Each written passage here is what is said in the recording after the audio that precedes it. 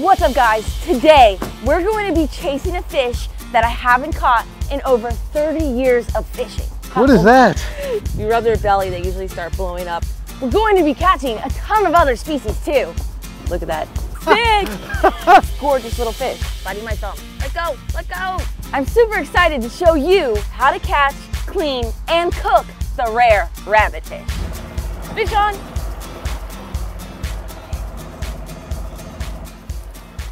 Woo! We got a fish in the boat, we got a fish in the boat. I'm so excited. This weather is not the best weather this morning. It's absolutely blowing. We're kind of out of the wind, but I'm all bundled up and we have a high tide going on right now after looking at the FISHANGLER app, and we decided to do some trolling before the current really starts moving. And I got a huge hit earlier on one of my other lures. One of my favorite inshore lures with a diamond lip on there. It's gonna be in my Amazon store if you're ever interested in the lures I like to pull for both offshore and inshore fishing. But beautiful snook to start off the day. He is so cold, just touching him. The water's very cold today. The day is only beginning. We're just getting started. Oh, this guy's ready. See, biting my thumb. Let go, let go.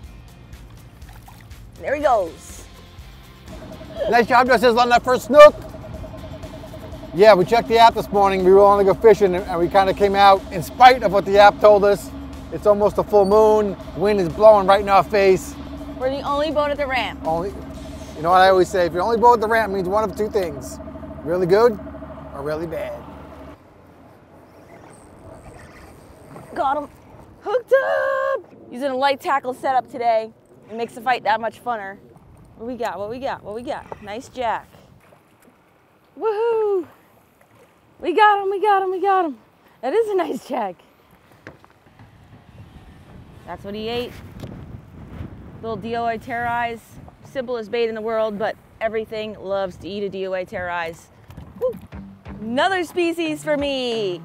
So as you know, this video is brought to you by FISHANGLER app. And I'm gonna be posting, as the day goes on, we'll be posting every single catch that we catch in our local waters right on the app. And the cool thing about the FISHANGLER app is that everybody posts their fishing spots and posts their catches. So whether you're just getting into fishing or you're an expert at fishing, the app can help all of us. So let's go ahead and just release this beautiful fish. Shrimp is one of my go-to baits, especially in the so-called Florida winter months. This is a smaller size shrimp, so what I do is I pinch the tail off, just the little first notch. Then you take my little jig, this little crusher jig I'm using, and I base the size, the weight of the jig based on the current, and we don't have much right now, so it's a light jig, but run it right through the meat side, and then just turn your hook up and go through the top, and then push your jig inside the shrimp, and now you'll fish them like that, and the scent will come in the water because you broke his tail off. And this is a great bait. I've caught everything that swims on a little shrimp like this. What do we got? What do we got? What do we got? Check out the next species in the boat. Look at that pretty little snapper. Gorgeous little guy. That is a schoolmaster snapper, and you can see by the yellow on him there. And those dark lines on him kind of reminds me of like a Cubera snapper. However, gorgeous little fish. Bye, buddy. I was just letting my line out and the line just got smoked and it was going off my line and trying to close the drag, the reel, the bail. Nice.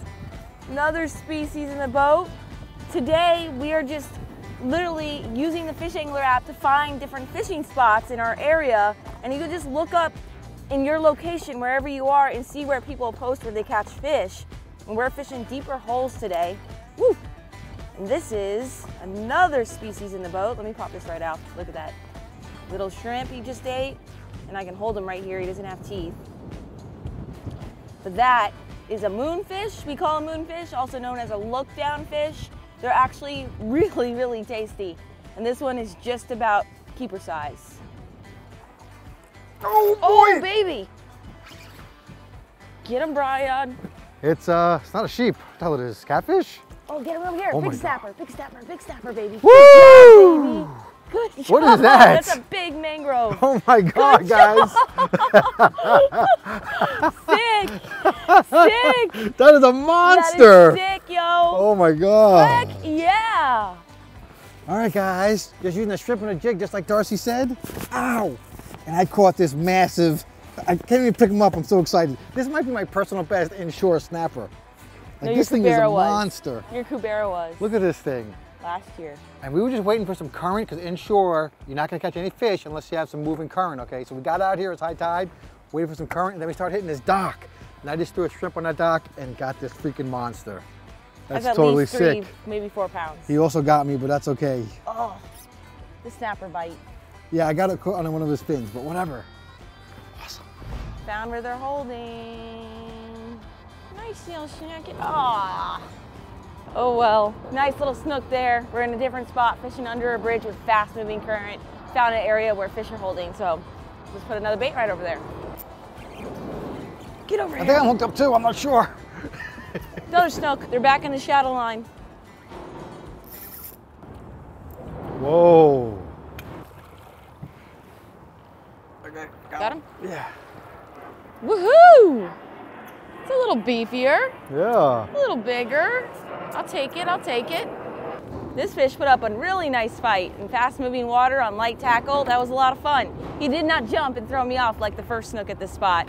But we are just trying a brand new area. We literally drive by this area all the time, never fish it, and we're catching fish. Heck yeah.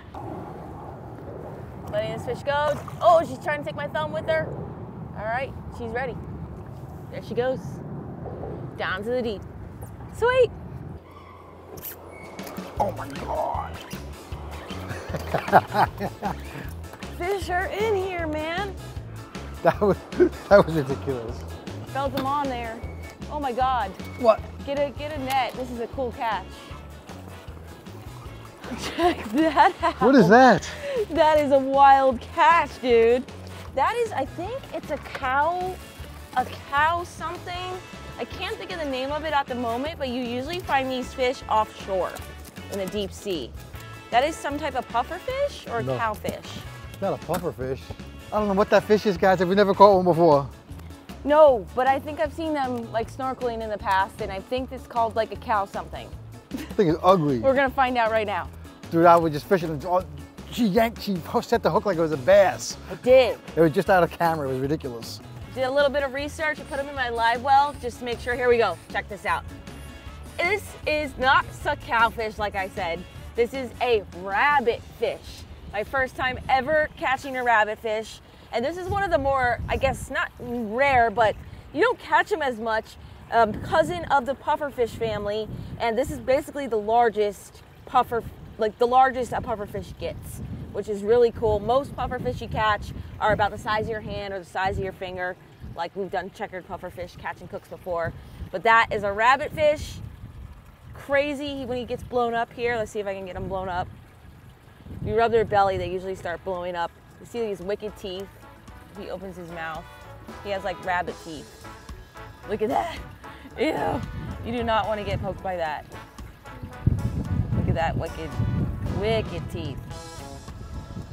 Wild. All right, so that is a rabbit fish. Pretty cool, my first catch ever. Once again, we'll post exactly where we got this guy on the FISHANGLER app so you guys can come and do this too.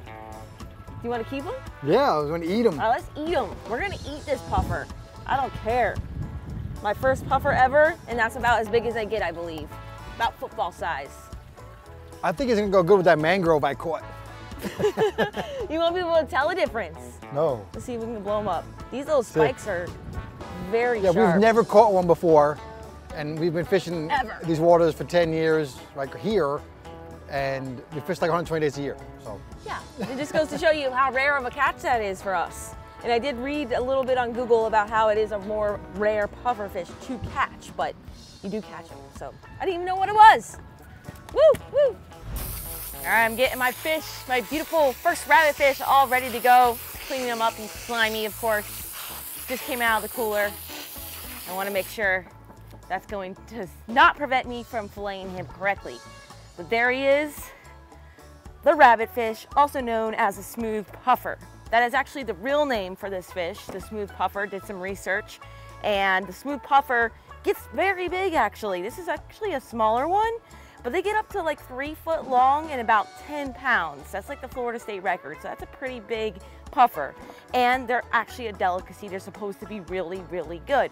So I'm really excited to try this fish, and I'm gonna fillet him up first time ever right now. Getting my knife, I just sharpened it up all ready to go. My Darcizzle fillet knife from Smith.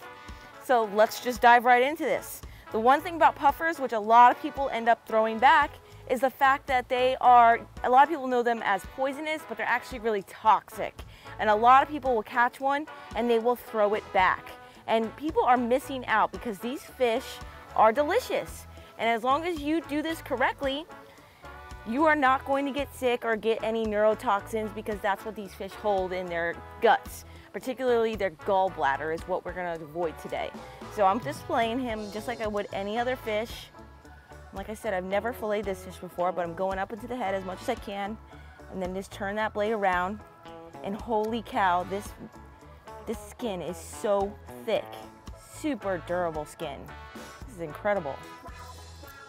Just going all the way down the back. Wow, I can't believe how tough this skin is. And these fish blow up to actually twice their size when they are in that mode that you guys saw earlier when he got all huge, basically to protect themselves against predators. So they will blow up to twice their size. So we just line that out, but you can see the skin is already peeling off nice and easy. So what I'm gonna do is just start to work down his backbone, just let my knife guide me, just like anything else. And we're just gonna do our best to avoid the innards and the guts. We do not want to open those up and get that on our flesh. That is what is going to give you the neurotoxin, and it'll affect a human central nervous system. And there's no known antidote for pufferfish toxin, so just beware. And it actually literally says on Google that the FDA warns against eating pufferfish because of that reason, so it's pretty wild. You can see the darker meat up there, but besides that, look how good that looks. That looks amazing, and those are the innards, so I'm just going around that, taking my time, all the way down. And now, what I'm going to try to do is rip this skin off. It looks like it's gonna be pretty simple to rip off. Just gonna separate it a little bit with my knife. I should be able to just rip it right down. There we go. Oh, pretty cool. That just came right off, neat. And then I'm just gonna slab the rest of that meat off. Look at that. That does not look bad at all. Really tasty looking, actually. And the cool thing about this puffer is he has no pin bones here. It's just a different shaped fish. There's no bones. This is a clean, boneless fillet, ready to go. Nice. Okay. But once again, if you're interested in learning more about the smooth puffer, also known as the rabbitfish here in Florida, you can look that up online and find out more information. And I did read too that these two teeth are actually fused, so that way they can crush and eat their bait, which they eat a lot of small crustaceans, shrimp, and fish. Okay, let me finish up the other side of this fish, take my time, not open the gallbladder, and I'll meet you guys in the house for the cooking pudding portion of this video. Wow, his skin is so crazy. Thanks so much, Darcizzle, for taking your life into your own hands, cleaning that dangerous, smooth pufferfish. And welcome, guys, to another edition of your favorite part of the show, Cooking with Puddin'. I don't want to die today edition. All kidding aside, I don't think you guys should be eating this pufferfish. Smooth pufferfish, as we've been saying. I did my own research. It's highly toxic. All the guts and maybe the skin, but I think we have it cleared up pretty good. I called my friend Scott Donovan. He said he eats these things all the time. So hopefully we're going to be okay. Before I get into how I'm cooking it, and just to remind you guys, whenever Darcy mentions a lure that's in the Amazon store, some sort of special, the discount code, the knives, the fish angler app, all those links will be in the description of the video. So go down there, download the app. Obviously it's free. Go to the app store, whatever you want to do, and check it out. They have kind of giveaways all the time. And in fact, we just ended a giveaway for a fishing trip with Darcizzle. So let's get to this fish. This is the first time ever having this fish, as we said, in the video. And so usually we just like to cook it so we can taste it, all right? And also so we don't die. But we're just gonna do butter and salt and pepper. I put some salt and pepper on the fish, put it in my nice cast iron pan. Again, Amazon store, you can find that pan if you like. You can cook almost any fish like that. So if someone says, how do we do this? How do we do that? How do we cook this fish? It's not that big of a mystery. Sizzle, come on in here, get close on this fish. You see I just have it in here, and I got just butter And you can see the white, the sides are starting to turn a little bit white. It's a little bit of a thicker fish. When those whites come a little bit into the side, a little bit more, I'm gonna flip it over, okay? We'll be right back when the fish is done. All right, guys, it looks like it's all done. Excited. Time for the taste test with Darcizzle. Let's do it. He's getting me all nervous about eating this thing now. What the heck? I just want you guys to like and subscribe to the channel, hit that notification bell in case you never hear from us again. Yeah. If you don't see us post on social media tomorrow, be worried, okay? All right, I made a cut in the food. It's super flaky, feels firm, it's super white. It looks really good. Let's do it. Here we go. It's delicious. It's literally, Oh my goodness. like grouper. Yes. I'll compare it to grouper. Yes. Actually, I would think that's grouper. If I You didn't know could. it was It's like pufferfish. semi-firm. So good. It's no fishy taste. It's delicious. Oh my God, I'm really shocked right now. But I'm going to dive in and finish the rest of this fish. Thank you guys for watching. Until our next adventure, follow your dreams, keep on catching. And if you got a minute, check out this next video. I just dropped it on the floor. We got more. 3-second rule.